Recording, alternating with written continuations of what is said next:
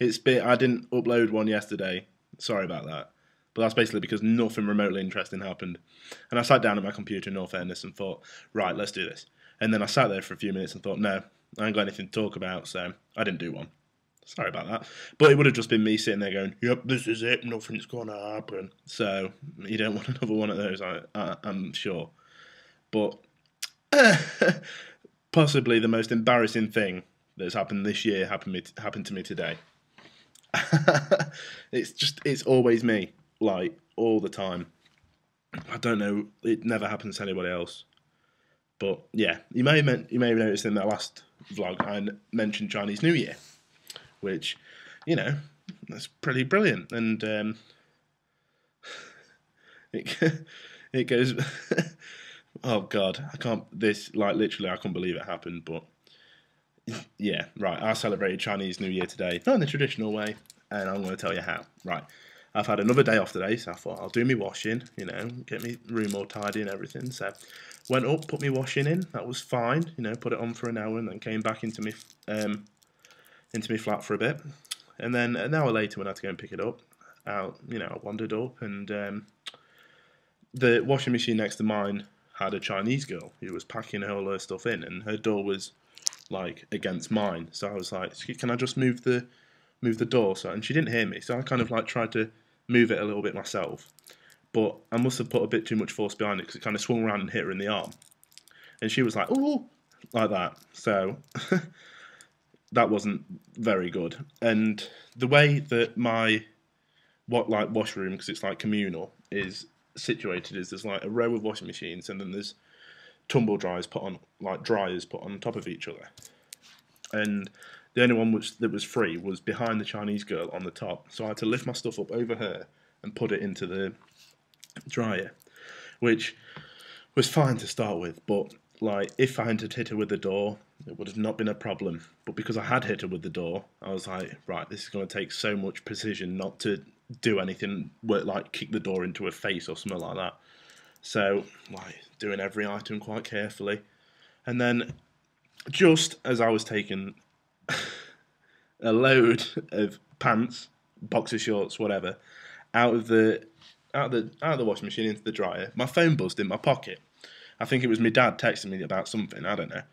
But as I lifted it up, it made me jump a little bit. So my hands tilted a little bit, and a pair of my boxer shorts fell on her head. Dramatic change in lighting.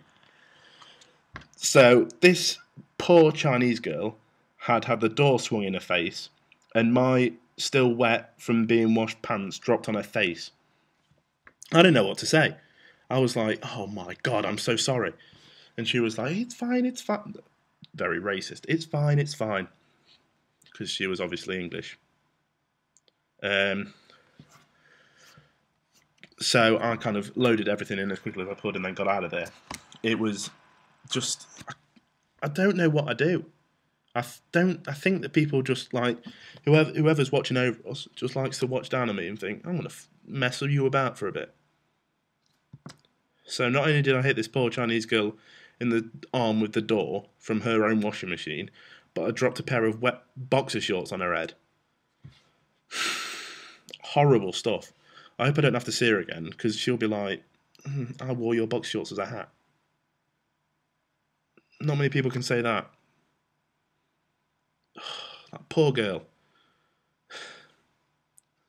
Not only does she not be, only is she not able to go home for Chinese New Year, but some randomer drops a pair of pants on her head. It's not. I know it's not funny, but like, I can't help but laugh. That poor girl. So yeah, that's pretty much been my day. Dying of shame. I'm just glad it was a nice pair of boxer shorts, not like my old holy ones. I don't mean holy as in, oh Lord. I mean holy as in they've got holes. But yeah, they were quite a nice pair of boxer shorts, so hopefully she didn't mind too much.